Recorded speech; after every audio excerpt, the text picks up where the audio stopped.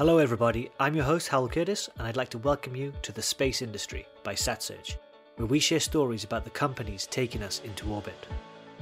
In this podcast, we delve into the opinions and expertise of the people behind the commercial space organizations of today who could become the household names of tomorrow.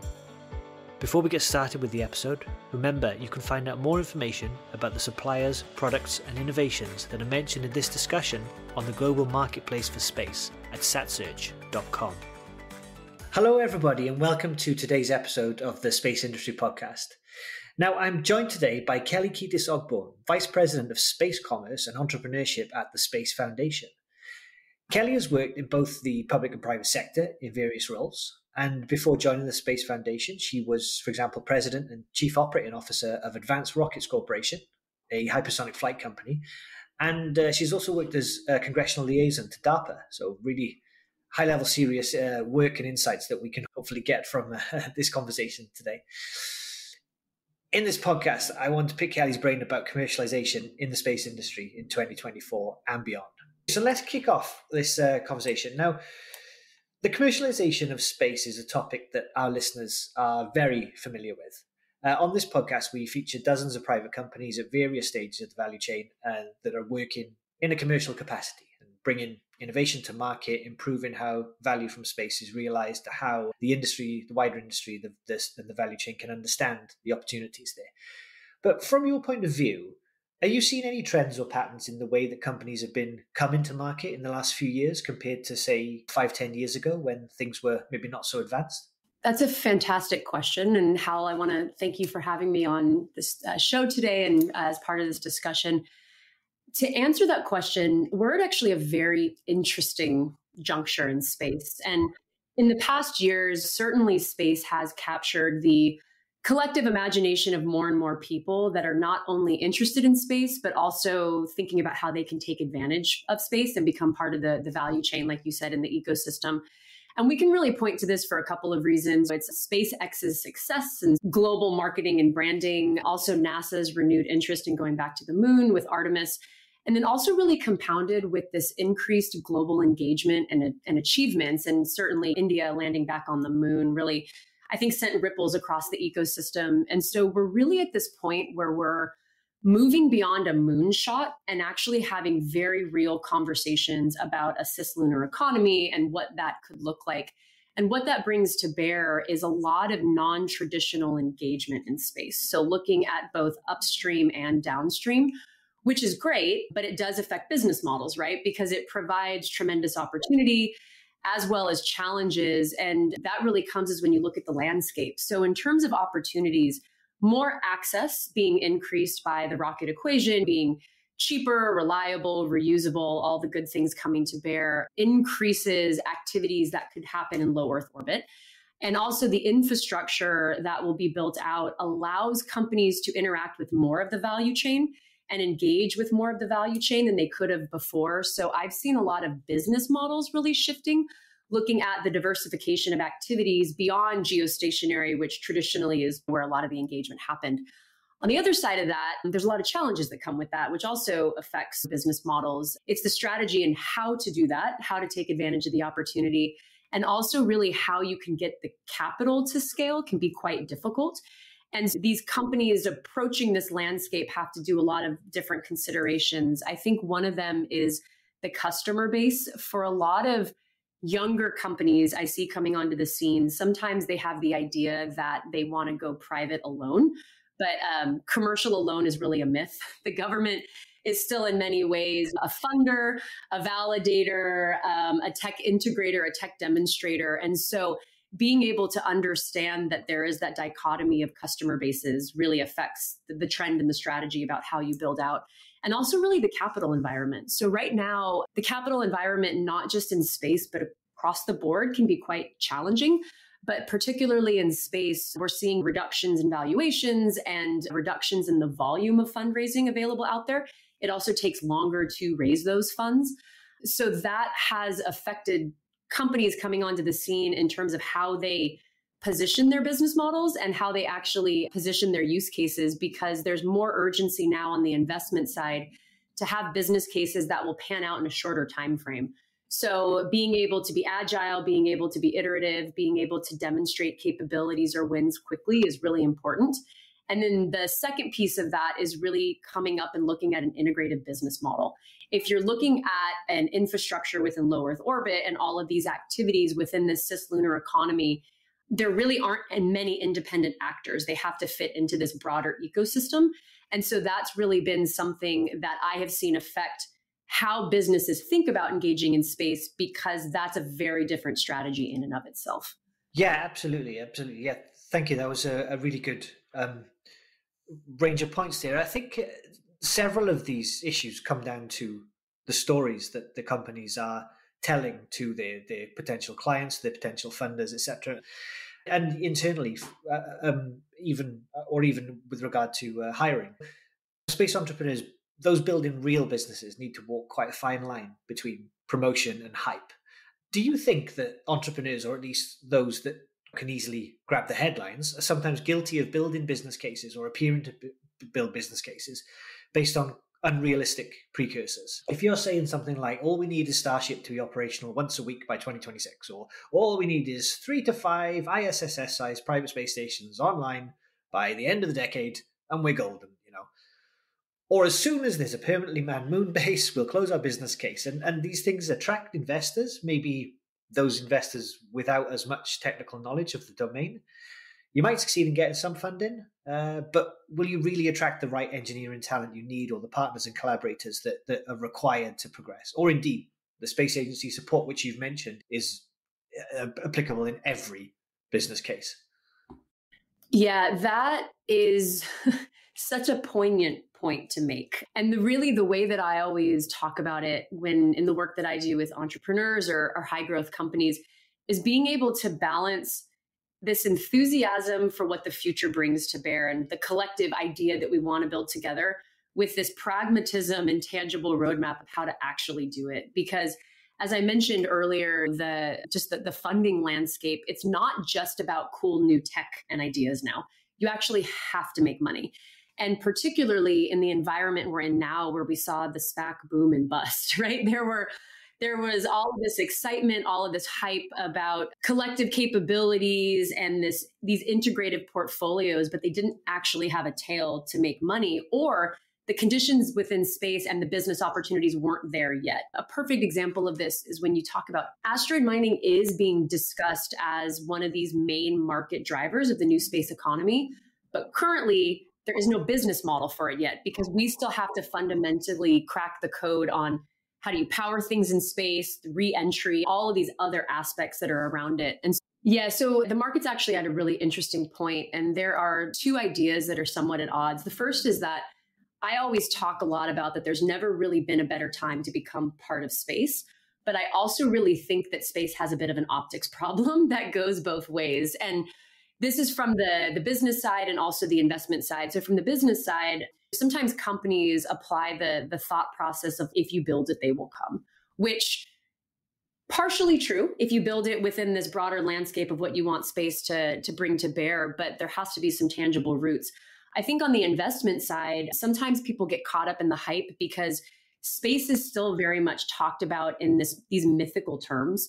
And I get where the reference is, because when space first came into our collective minds with the space race, we confronted the unknown with enthusiasm and innovation and did really hard things that had never been done before. We are now at a point where we have profitable and proven anchor markets within space that now allow for stability, creativity, and risk to all coexist. So the space industry is making money, but you have to continue to make money to allow for those risks. And when you think about space as only being moonshots and only being these things that are going to put people on Mars colonies, I think it does companies a disservice, because it doesn't actually talk about the economy around it that's really bringing tangible results. About 95% of the ROI of the space economy now is the space to Earth market.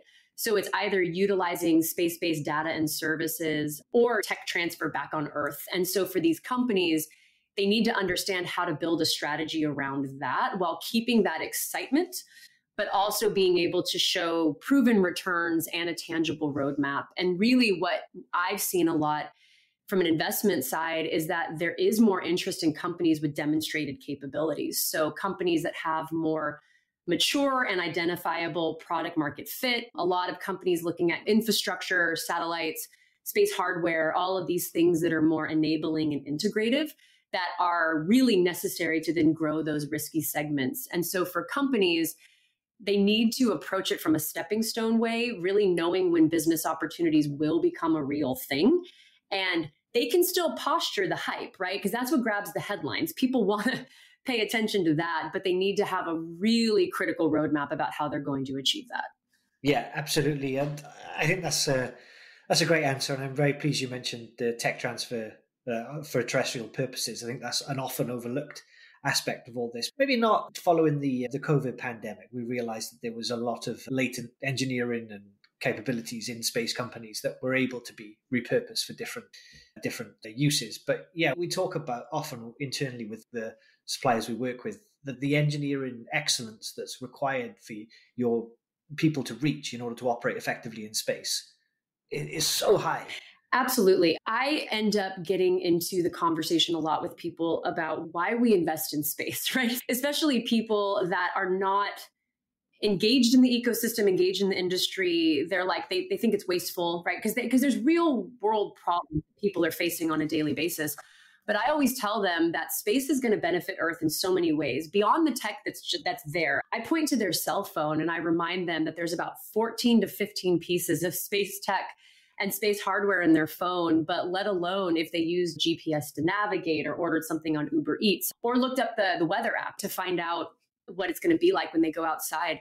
But beyond that, because space is hard and because it's really capital intensive, but it also draws really smart, driven, pioneer type people. And so even if we don't achieve what that ultimate objective is within space tech, we are going to get better components, better processes, better ways of doing business on Earth that we don't realize yet. And then to your point about tech transfer, there's been plenty of technologies developed for space purposes that are used on Earth for no space means. Memory foam mattresses and clear braces and the Black & Decker handheld vacuums. That drill initially was a lunar rock drill. So all of these fundamental household items, we have space to thank for that. More of an open question now. With this year gradually drawing to a close, what do you think 2024 is going to bring for the space industry? Where do you see the most interesting opportunities for entrepreneurs? That's a great question. I would say a couple of different ways. So looking at the next year, there's a lot of focus again on these established anchor segments. So satellites, of course, as we're starting to see a lot more constellations go up in low Earth orbit and the proliferation of satellites, it's going to just increase over the next 10 years. There's a lot of entrepreneurial opportunities in the utilization of space data. So being able to quantify it, being able to qualify it, being able to use it in industries and in ways that we haven't before. I recently learned that parametric insurance actually utilizes space data to be able to insure things in catastrophic events they've never been able to before. And that was it was an educational moment for me rather, because I never really positioned the insurance company or insurance industry rather as being part of the space ecosystem. But it just goes to show all of these really interesting applications, and data is only going to continue to become more ubiquitous. I read a stat somewhat recently that postured, and we'll see if it actually becomes a reality, that space data may surpass oil and gas as the hottest commodity within the next 20 years, primarily just because there's going to be such a diversity and amount of it. So that's definitely a really big entrepreneurial area. I also think that maybe not in 2024, but very closely after, being able to utilize space for manufacturing purposes, specifically because manufacturing in zero G allows properties on Earth that we haven't seen before. And this is really critical for the pharmaceutical industry or for medical devices or even the medical scene, because they've now proven that they've been able to grow a liver in space. Because the lack of gravity allows those perfect conditions. They've been able to accelerate different treatments. For example, there was an osteoporosis treatment that was accelerated up in the ISS and it got fast tracked through the FDA to be able to use on Earth. And so I think those conditions with the access to space becoming more usable by these industries is really promising and I think really exciting. And it opens up a lot of avenues for business ideas and creativity that haven't really been utilized before. And then I think my last one, I would probably put the whole ISAM portfolio. So the in-space service, assembly, and manufacturing. So really looking at taking Earth out of the equation, because if we're truly talking about opening business opportunities within space and within low Earth orbit, we can't just rely on always transporting things from Earth back up to space. And so how do we refuel in space? How do we manufacture in space? How do we repair in space? That area I think is very exciting. There's a lot of really smart, creative companies that are focusing toward those areas. And going back to a point I made earlier, they've definitely done some really impactful demonstrations. We now just need to get it to be more operational. So there's more money put into it that then allows that sector to expand. Excellent. Thank you. Yeah, those are all really interesting areas and a lot of things that people should be keeping tabs on, and I'm sure they are. And so just to mention here now, we've touched on this briefly. Actually, it was the way you explained this. We've helped a lot of manufacturing and engineering companies outside of the space industry enter the market in different ways. And when you think of space, as you mentioned, simply as an operating environment, as opposed to a different economy altogether, then the market becomes very attainable to any software or hardware company that's got the capability to build technology that can survive and work and create value in that environment. And then StatsRich is one of the channels that can be used to access that market. But in your experience, is the same true when you move closer to the end users of space data? We've heard consultant lines like every company should have a space strategy, and there's inevitable pushback saying, obviously, that's not true. But what do such companies need to consider when evaluating if and how to become a space company? Specifically tagged to space data or in general? Again, with related to the data, yeah. Data. So I definitely agree with the concept that every company should have a space strategy, but what having a space strategy means is different for different companies. I think going back to what we talked about earlier with this upstream and downstream, what I think is so interesting about the space ecosystem is how there are so many industries implicated in both sides, and a lot of industries that rely on space data that don't position themselves within the ecosystem. But it's very critical to their core business. So for some companies, having a space strategy may mean in their minds going up to space, right? The upstream. But really what we're talking about here is the downstream. And when you start to have that conversation, you do realize that most companies already interact with space. They just don't have a strategy about how to utilize it better or how to grow. I would say that for them, to your point, it does become less difficult to break into the market, right? Because you're not starting from scratch. You're just expanding operations that you have. I think for them, one of the things that I would think about is regulation that might hinder their business. So what I mean by this is that when you look at any sort of proliferation of innovation, regulation and policy runs like 5 to 7 years behind. And we saw this with the UAV market, for example, that UAVs were born out of Department of Defense technology, transitioned into the commercial world. And then all of a sudden, I think people realized there were autonomous vehicles with cameras operated by private citizens that were flying anywhere around. And then the regulation followed with space and with data. There's going to be so much of it that I don't know if we're going to hit a regulatory roadblock of how it's collected, what's collected, how it's used. We're certainly not there yet because we're still proving the concept and growing the market. But I think that is something to consider because oftentimes utilization of technology, it's not the tech itself, it's the other gray area that sometimes affects a business strategy. So that's something to consider. I also think what's really interesting about how especially satellites are growing and how space is growing, and you made this point about thinking about it in terms of markets, is that while the space sector and the space market is evolving, it does actually share a lot of characteristics with aviation and the cell phone industry. Because if you think about their trajectory, they all started with a government backbone. They had government funding, they had government regulation.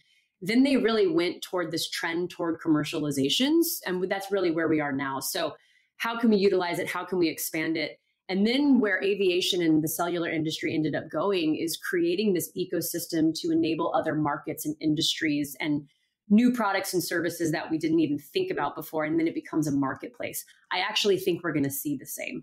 We've certainly seen it with cell phone apps and others, but I think that how it's going to be used, we don't quite know yet, but there's going to be a lot of tremendous opportunity in the future. I hope that answered the question. Yeah, absolutely. Yeah, that's very useful. And the examples that you mentioned are key to this. I think companies should be learning from other industries, like you say, and the regulatory, although the regulatory issues in some ways are going to be highly unique. If you have enough Earth observation satellites, enough return rate, you can tell where any private citizen is, essentially. Who should be able to do that? These are questions that are very important and are coming. And like you say, are need to be answered soon.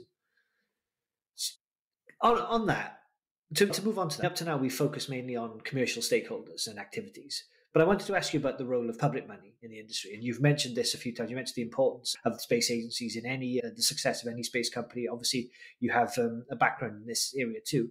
So we've worked with space engineers from space agencies around the world, and it's always fascinating to see the different incentivization models and strategies of work from smaller agencies in Africa and South Asia who have to focus on South America, who have to focus on capacity building. Don't have to, but are choosing to focus on capacity building and regional end user needs like connectivity and climate monitoring, that sort of thing.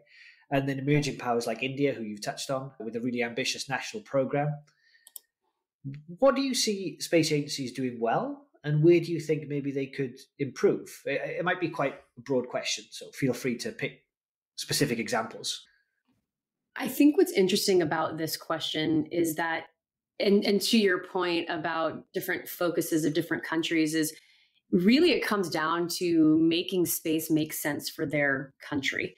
Because at the end of the day, you have to justify why investing in space. I mentioned this a bit earlier, people not understanding the trickle-down effects, but there really is a different answer globally. So the United States and more of these established nations and established spacefaring nations have the luxury of a legacy that they can showcase. So we've been engaging in space since the 1960s.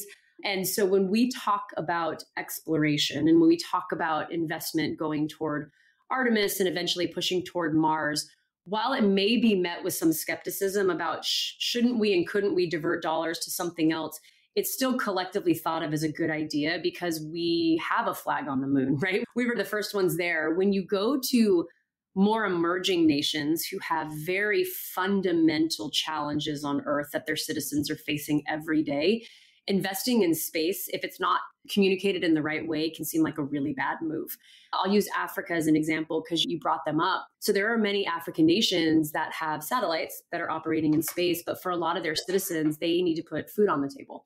And so for them, capacity building and this regional end user conversation is really important because you have to be able to demonstrate why space data is good for agricultural yields, why these satellites flying around will allow the nation to actually move forward on the day-to-day life. And I think that communication about why space is critical across all agencies from all nations, it's not dependent on where they are geographically. I think what I've seen agencies do well is really starting to embrace commercial ingenuity. And so beyond telling the story about why investing in space, it's also important to not just invest government dollars in space, but to be able to use commercial companies, use private companies, be able to integrate their capabilities into the national space strategy to further objectives. One of the examples around this is what we're seeing NASA do with the International Space Station and these commercial space stations that have been contracted. The ISS is old, it's being decommissioned by 2030. And so instead of the agency building and integrating it themselves, they contracted private companies that NASA is then going to be a customer of, right? They're going to be providing services to NASA. And it's a really interesting and I think important model because it allows, I don't want to say like a lack of red tape, but it allows commercial to be leveraged by the government, but also commercial to build in commercials standards, which generally can move much quicker and differently. I think that one of the areas that can be improved is global collaboration. And not that it's not happening, it's just that it's quite tricky, because anytime you start to talk about space activities, there are still friends and foes. It's just by the nature of how the space ecosystem came about with the space race. And I think that things like the Artemis Accords and being able to leverage capabilities of commercial companies, even if they're not located in your country, but they have something valuable to give to your national objectives, I think is really important. It's obviously an evolving conversation. It's something that there's a lot of push and pull there, but it's something that I think can be done more strategically and needs to be done more strategically in the future. Yeah, brilliant. All of that certainly tallies with what we're seeing in the industry. And I think also the incentivization of large-scale programs, like you mentioned with the private space stations, you can end up with improving global collaboration led by the commercial side of things. And we saw this recently with Starlab and the agreement to work with ESA and Airbus moving forwards, which is obviously using NASA funding to develop the concept of the private space station, which is then realizing it would be useful if we had European customers to let's make movements in that area. Yeah, brilliant. Thank you. We've touched on a whole range of things today. I think it's been really useful. Hopefully, a lot of our listeners will have learned a lot. So thank you very much. And I just wanted to finish up by giving the opportunity for our listeners to find out more about your contributions and achievements in the context of what we've discussed so far. What are you and Space Foundation working on right now? What are you most excited about in the next few years? I appreciate the opportunity, and I've really enjoyed this conversation. So a bit about Space Foundation and where I sit and what I do. So the Space Foundation is 40 years old. Actually, we're 40 years old this year. And we are a convener, an educator, and an advocate on behalf of the global space community and global space ecosystem. So most people know us by our annual space symposium, which happens every April in Colorado Springs. This coming year will be our 39th year. And that's really where global business to government and business to business is done. On the other side of the house, we also do a lot of really robust K through 12 education, because we truly believe that space begins in the classroom. And I fit in the middle of both of those. What I do and what I run is an area called Space Commerce Institute. It's a new department. We're about 2 years old. And really what we focus on is growth into and growth within the evolving space economy, and really qualifying and quantifying opportunities. What I realized before I designed the department is that the space industry, we talk to ourselves a lot. We talk in acronyms, we talk in statistics that really, if you're in the know and if you're not. And because the future has so many tremendous opportunities for new backgrounds, skill sets, interests, aptitude, there needed to be a place to really break down the trends and what they mean and how are these insertion points and how can people engage. And our bread and butter is partially thought leadership. We put out a lot of content so people can understand their place in space, but we also run a lot of space business focused programs. So we work with innovation centers or existing accelerators and incubators and attach on business content essentially. So we don't teach about space. We teach people how to do business in space and how to create space businesses.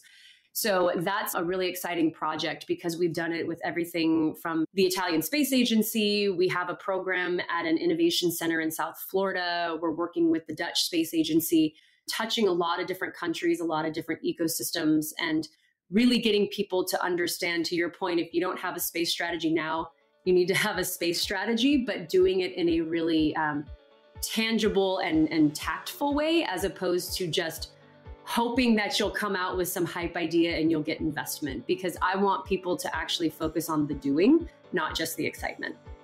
Thank you very much. That's a great place to finish up. You've shared a whole wealth of information on commercialization and the space industry today, and hopefully there's plenty that will be really useful for our audience moving into 2024 and taking advantage of all the opportunities that you've touched upon today.